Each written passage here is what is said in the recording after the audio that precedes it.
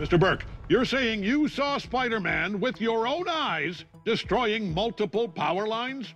Well, technically, he did destroy those power lines. Well, there you have it, folks.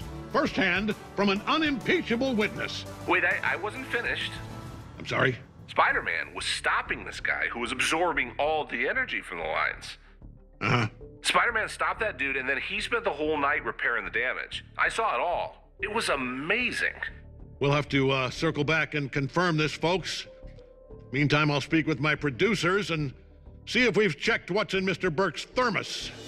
We'll be right back after a brief word from Daily Bugle Supplements, the only other daily fix you need. And we're out. Okay, which one of you former employees vetted that nut job?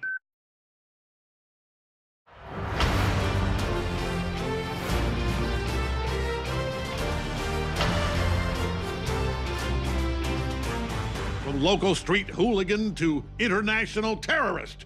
Well, the higher you fly, the harder you fall.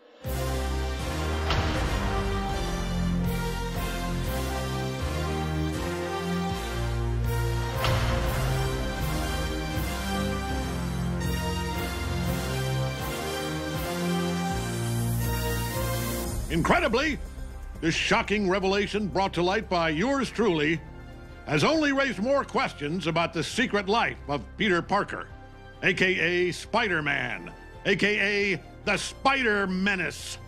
But rest assured, dear viewers, we here at the Daily Bugle will not rest until we've uncovered the truth behind his web of lies. I'm Jonah Jameson. Good night, and God help us all.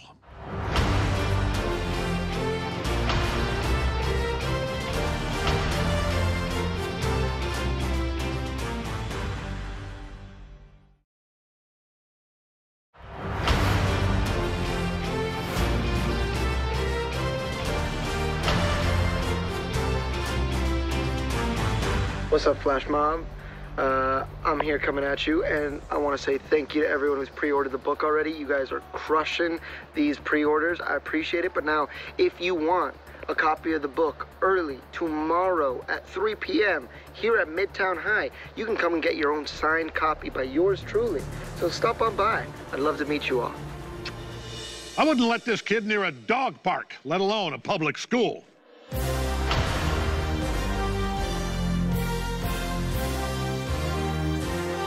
Peter Parker, who you might actually know as Spider-Man. He and I have been best friends for years.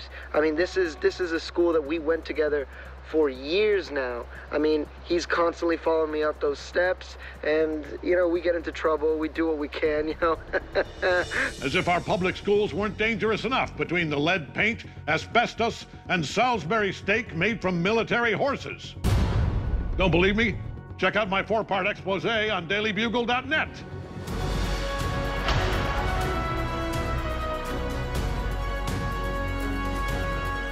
Listen, come through, read this book, and you'll find out so much more. Might be a good time for homeschool, folks.